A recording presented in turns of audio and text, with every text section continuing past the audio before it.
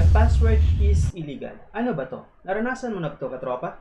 Bakit nagkaroon ng ganitong error while we change our admin and Wi-Fi password sa initial login po natin sa ating PLDT Home Fibr router? This usually happens mga katropa kapag na-update po yung firmware ng ating router, na-reset po ninyo ang iyong router, or bagong kabit lang po ang iyong PLDT Home Fibr Internet connection. So ano ba ang dahilan at ano naman ang solusyon? Alamin pa natin.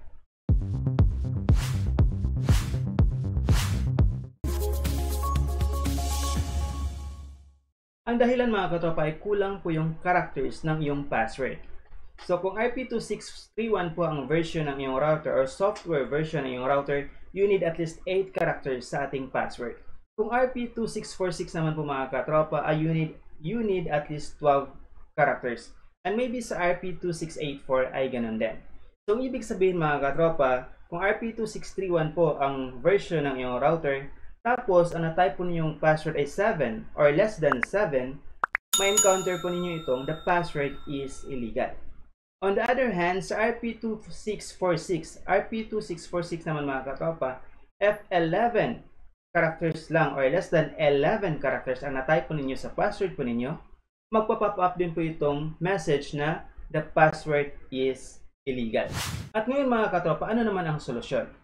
Ang solusyon mga katropa, if RP2631 po ang version ng iyong router, i-type nyo lang po at least 8 characters sa password po ninyo.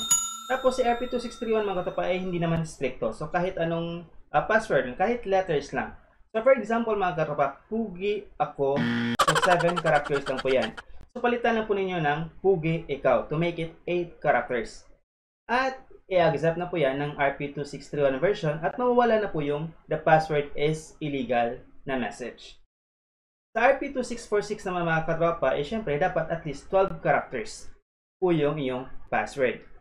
Tapos may additional requirements pa po si RP2646. Kailangan po ay alphanumeric ang iyong password. So ibig sabihin may letters, may numbers.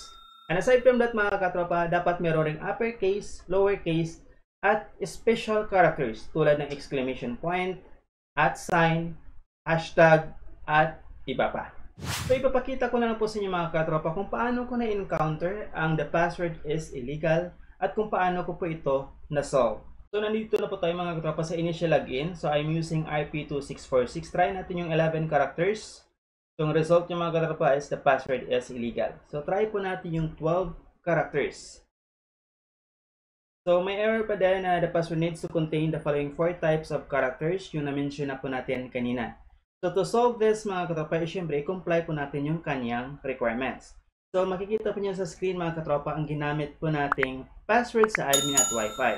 So sa admin password mga katropa, ginamit po natin ay exclamation point, @sign, hashtag 123, testing only, capital T. Sa Wi-Fi naman mga katropa is exclamation point, @sign, hashtag I have no cash 008 capital I.